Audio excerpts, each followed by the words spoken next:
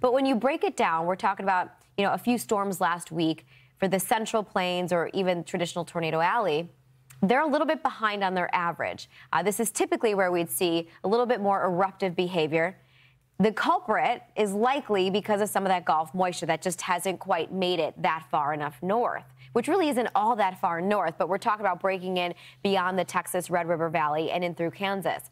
It is looking like that's going to change, and we're looking ahead. The Storm Prediction Center already issuing a significant 30% day 5 risk centered on Oklahoma.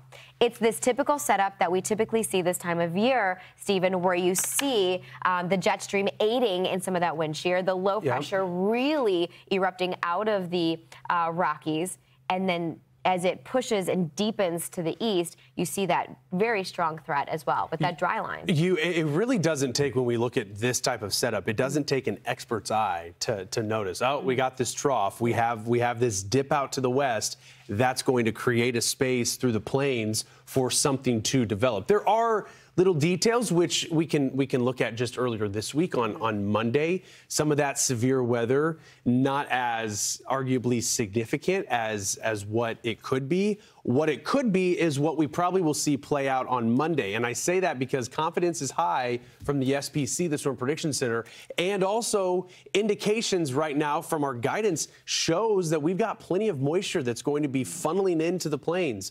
Oklahoma, up into Kansas, all at play. Some of these temperatures, too, boy, they're going to be on the warm side as we head into Monday and Tuesday. Monday night is when this is going to develop. A pretty big swath, too, that we'll have to watch, depending on where these storms develop.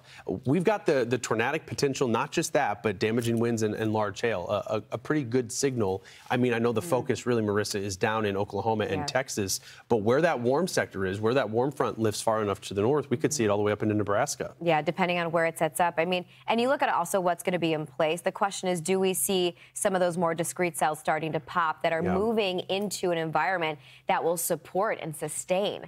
All things are going to be on the table at this point, and then we'll fine-tune it. And then you look at what happens on Tuesday. So potential for an overnight threat, right, Monday into Tuesday. And now you're pulling into areas of the Great Lakes. Chicago going to be included in that. St. Louis all the way up into Madison, Wisconsin, potentially, with that risk for severe weather.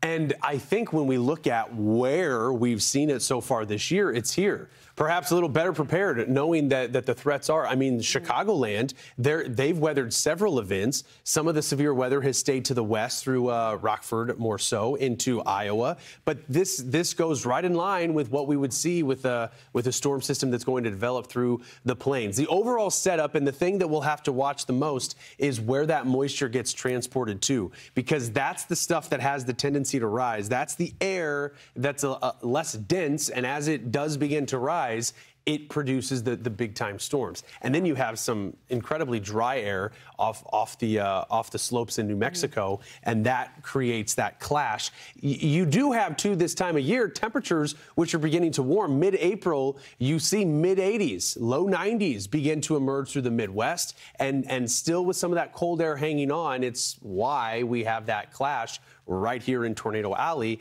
and why in April. I mean, this is the key month for tornadic activity in Tornado Alley. That is the hot spot. And it's always interesting looking at this map, because we're talking about Ohio and Illinois being the top tornado producers so far. Really within the past couple of weeks, month or so, that we've seen some of the severe weather breakout.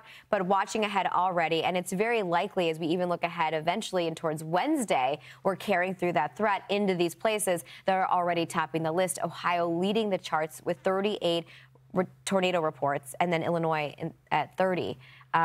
This is likely going to change, and unfortunately, I think it'll go up as we head into next week. But interesting stuff. And I think a lot of folks, when you don't have an active season, when you kick off severe season, your guard kind of goes down. This would be that opportunity to start to perk those ears again and stay up to date with the forecast.